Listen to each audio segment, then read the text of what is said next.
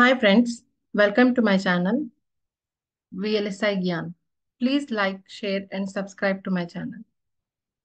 So in this session, we are going to see how we can write a Verilog code for serial in, serial out shift register, and we will also see how to execute, that is synthesis and simulate the shift register using Vivado tool. So first of all, we'll see what is actually a register.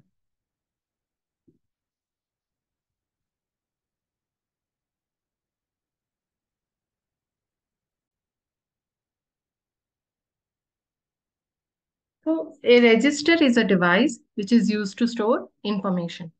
Friends, we have also discussed about the D flip-flop in the earlier video. That flip-flop is a device which can store one bit of information. We have also seen in that video how we can write the Verilog code for D flip-flop and how we can simulate and synthesize a D flip-flop using Vivado tool. If you want to check it again, please watch that video. I will provide the link of that video in the description box.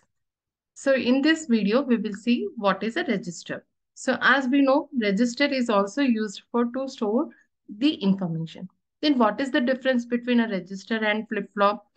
Friends, flip-flop is used to store only single bit of information, either 0 or 1. So if you want to store multiple bits, then you need multiple flip-flops. And these flip-flops together are called as registers. So in order to store multiple bits of data, we need multiple flip-flops. N flip-flops are connected in an order to store n bits of data. The register which will shift the bits to the left are called shift registers or left shift registers. And the register which shift the data to the right are called right shift register. So basically, shift registers are of four types, sorry. These are serial in, serial out, serial in, parallel in, serial out, parallel in, parallel out. So in this session, we are going to see the first one, that is serial in, serial out. What is the meaning of serial in, serial out? The data is entering serially, means one bit of the data is entering and after that another bit, like that data is entering serially and data is coming out of the register also serially. Here your register can be of any number of bits. So for simplicity, we will see how we can write a Verilog code for 4-bit shift register, that is serial in, serial out. So as we know, flip-flops, 4 flip-flops are required because we are going to synthesize a 4-bit shift register. Serial in, serial out, shift register. So here 4 flip-flops. We can see that the flip-flops are connected in this serial manner. That is, the output of first flip-flop is connected to the input of the second one, and the input of the second one is connected to the third, and the input of the third is connected to the fourth.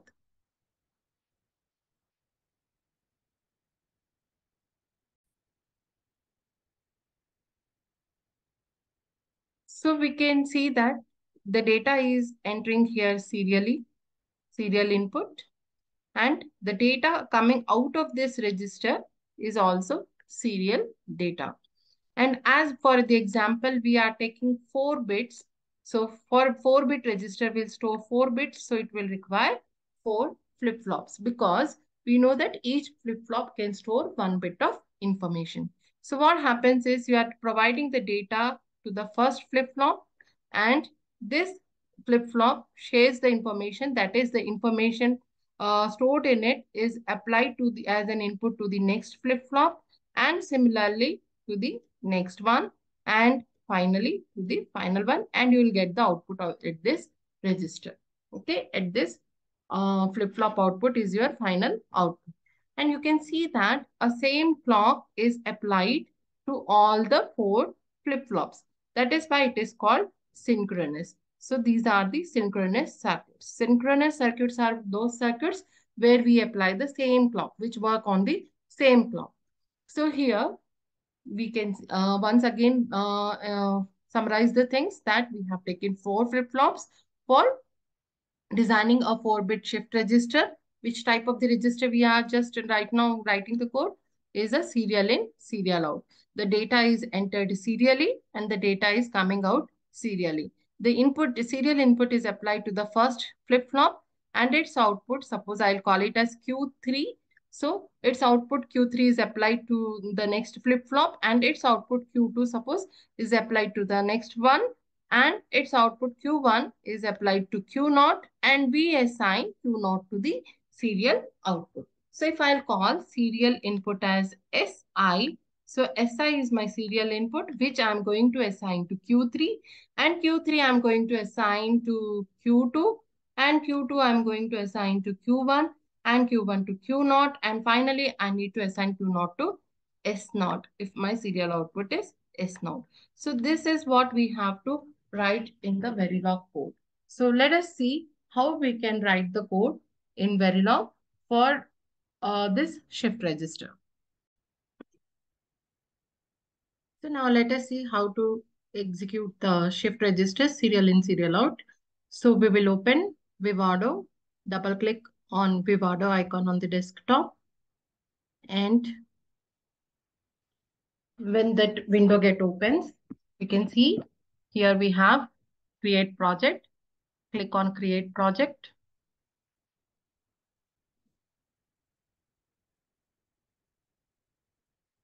Then we have to give the name of the project. See this pop-up window appears. Click next. Write the project name. So I'm simply writing shift registers.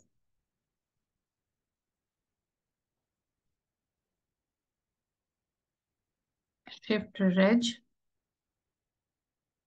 Then location where we want to save that project. Click next. Select RTL project. Create file. You can add here this, you can click on the create file and you can give the inputs output module definition, or you can, after creating the project also, you can add the file. So we'll add after creating the project. So I'm simply clicking next. Here also I'm not adding any constraints as of now. So next.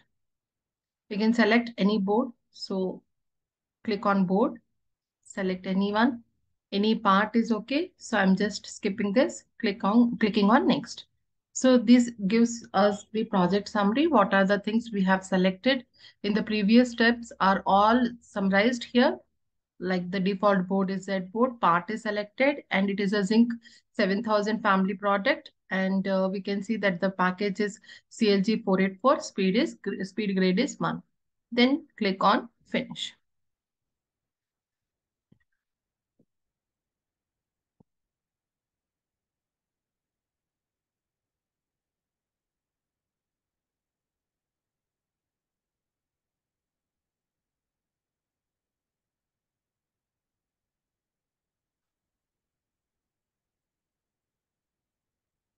Yes. So now we can see that the project is created with the name, project name is Shift Reg.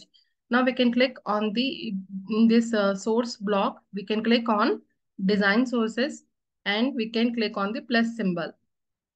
So now it is asking for what you want to create, whether you want to create a constraint file, design file, or the simulation sources. So I'm just clicking on the design sources because we need to write the Verilog code for serial in, serial out.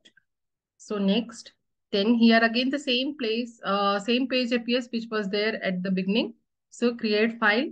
You can give the name of the module which you want to create. So I'm just writing it as serial in, serial out,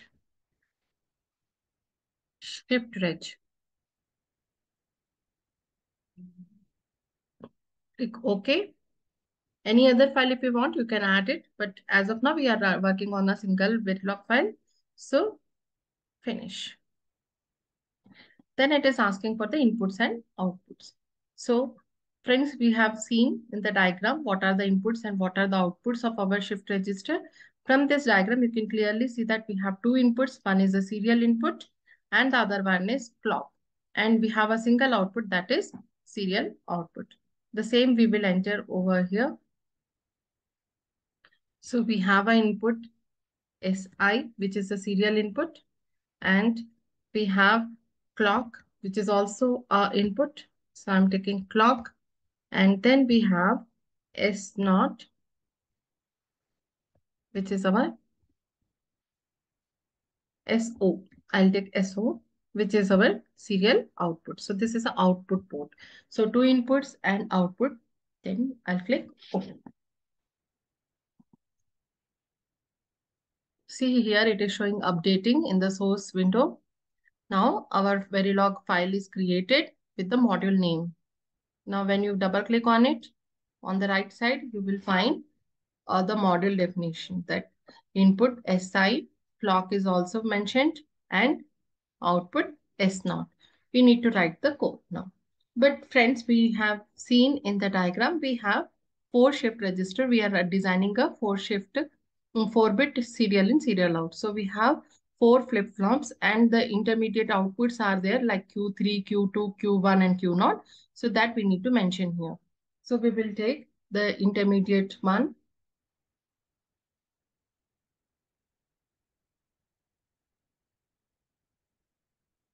Reg, as we have 4, so I'll define its size 3 down to 0 Q. So how many Q values will be generated? Like we have Q0, Q1, Q2 and Q3. Okay. Then we can write the code. So always at the rate pause edge of the clock. In the sensitivity list, we are mentioning pause edge of the clock. Then begin. When we are writing begin, the same moment you should enter end. Otherwise, there are the chances of forgetting writing the end and it may throw a error. So from the diagram, we can see that SI, the serial input, is assigned to Q3. Q3 is assigned to Q2. Q2 is assigned to Q1 and Q1 to Q0. And finally, Q0 to S0. The same we are going to write it in the code. That is Q of 3 is assigned SI. Means Q of SI value is assigned to Q3. So whatever the value of SI is there at the serial input, that will be given to this one. Then we have Q2 is assigned Q3.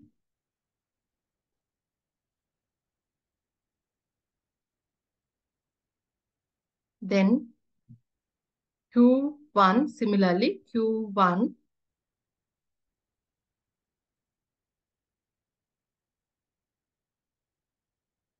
is assigned Q2. The same, shifting the data from input side to the output side. Then finally, Q of 0 is assigned Q1. End, right? So we have shifted the data. Next, finally, we have to assign the output S0, SO, the value of Q0. So Q0 value is assigned to S0. And this is our code.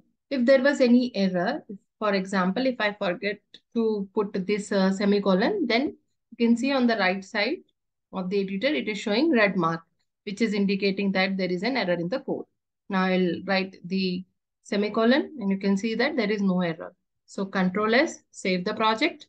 Then we'll go for simulation. Okay.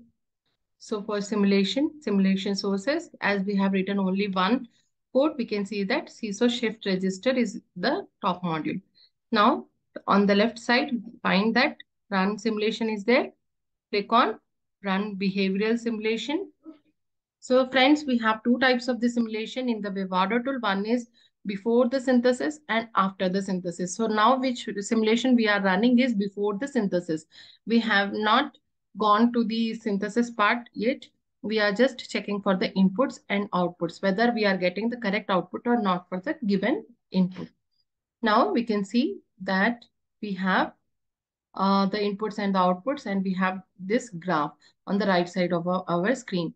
So click on clock, right click, and you can give force clock. And here you can mention the leading edge as 1 and the trailing edge as 0. And click OK. And also another input is SI. So again, click on it, right click, force constant, and you can give any value. But see that it is a single bit, so we have to select binary. And suppose I'm giving it as 1. So, okay. And then on the top of panel, you can see that we have run for 10 microseconds. So you can click on it and you can see the output, right? Now you can simply change the data, and again you can check whether you are getting the correct values or not. So again, I'll change it as to binary. Okay, click. Now you can maximize this screen and you can see what output you are getting. So friends, you can see that when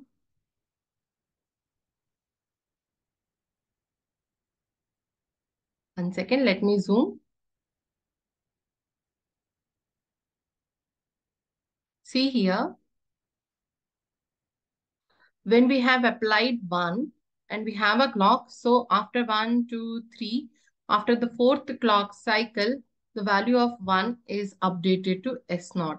So that value is shifted from Q3, Q2, Q0, and then it is assigned to S0. So that is why there is a delay of 3 clock cycles, which are the intermediate registers.